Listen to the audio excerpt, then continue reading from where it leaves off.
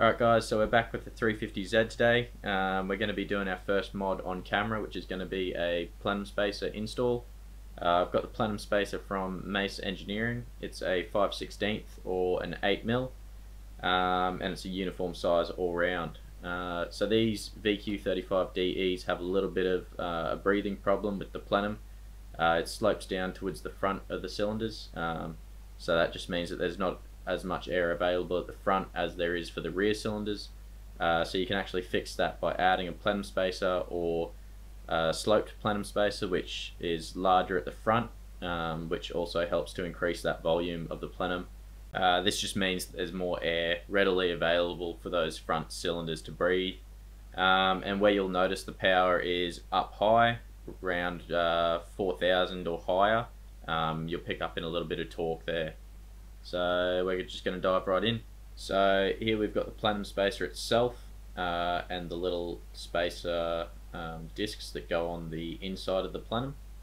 I think it's made out of some sort of wood or MDF. It wasn't metal. Not entirely sure what it is though.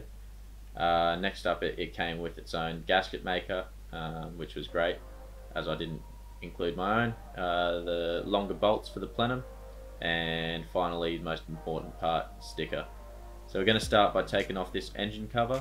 All it does is just hide some wires and sort of tidies up the engine bay. I think I'm actually going to leave it off at the end of this video, just it'll save me a bit of time. I work on this quite a bit. Now we're going to take off that strut brace there. I don't think these are on the V35 and G35s, so they won't need to worry about this step. Just going to pull that out, and that'll let us take the top off that plenum. Now we're taking off the air intake from the throttle body and disconnecting the MAF sensor there, and then the PCV underneath that air intake pipe. This is a K&N air intake system, so I'm not quite sure what's different mounting wise on it, apart from obviously the cold air intake section of it. So you'll just have to disconnect your stock intake. Now we're going to start working around the throttle body. There's a few different hoses connecting to it. Not quite sure what they all are, but I just pulled them off so that I could take the plenum off and disconnect the vac lines that are all around the plenum, and that'll let you pull it off. Now we're going to start working our way around the plenum.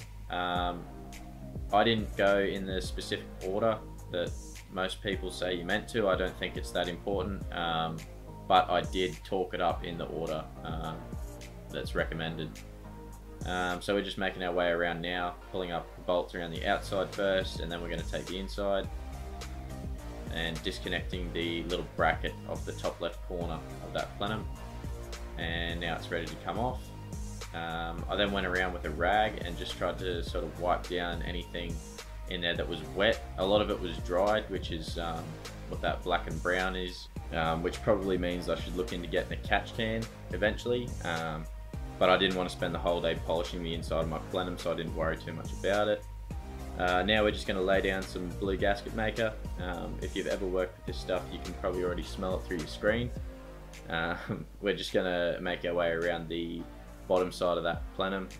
I left the factory gasket on there and just laid the gasket maker on top of the gasket, and just made a little bead the whole way around and gave it, you know, a couple minutes to sort of set, get a little bit firm, and then put the plenum spacer on top of that and press down just lightly. It wasn't, you know, you're not trying to squeeze all the gasket maker out the sides. You want to leave a bit in there, but just make sure that it's got a good contact surface all the way around. So just lightly press down on it. And then we're going to put some more gasket maker on the top side of that plenum spacer, make our way around. And then I did do a little test fit with the plenum, just to try and see what sort of contact surface I was working with, see if the gasket maker was squeezing its way all the way across the surface evenly, and then went around and corrected any spaces that didn't have enough on it. And then after this, I put a little bit on those, I don't know what they're called, the tall sticks in the plenum that just add a little bit of structural support. I put some gasket maker around those and the little spacer rings as well. and these actually help to stick those spaces on. You can see on the inside I've got all those spaces floating there, and I cracked open the plenum so that I could see each of those were attached and weren't floating around the plenum. The last thing you'd want is to suck one of these in, so just make sure that you can see them all sticking there on the bolts and not floating around inside. Here's the torque pattern that I went around in, so if you need that, pause it there. Here I'm just taking out 2 studs that were at the front, and now we're going around following that pattern. I didn't end up talking to spec just because I'm not really that pedantic. I'll just do it hand tight, but do be careful when you're tightening these. It's only aluminium, so it's really easy to strip them, and that's not something you want to do with your air intake, so just make sure that you don't overdo it. So after this, we're just going to chuck everything back on, all the air intake and whatnot, and then it's finished. So this is the finished product with the 8mm 5/16 plenum spacer installed. You can see the clearance that it's got between the top of the plenum and the strut bar, and this is the smaller plenum spacer size. There is a 16mm or a 5/8, and I really don't think they would fit on a 350Z with the strut bar still installed. I think you'd have clearance issues, so I think those are more for the V35 and G35s. I definitely think this is a worthwhile mod for a VQ35 though, and it was pretty cheap and really quick to do, so definitely look into it, guys. Thanks for watching. If you got any questions, dump them in the comments below and I'll get around to answering them. Cheers.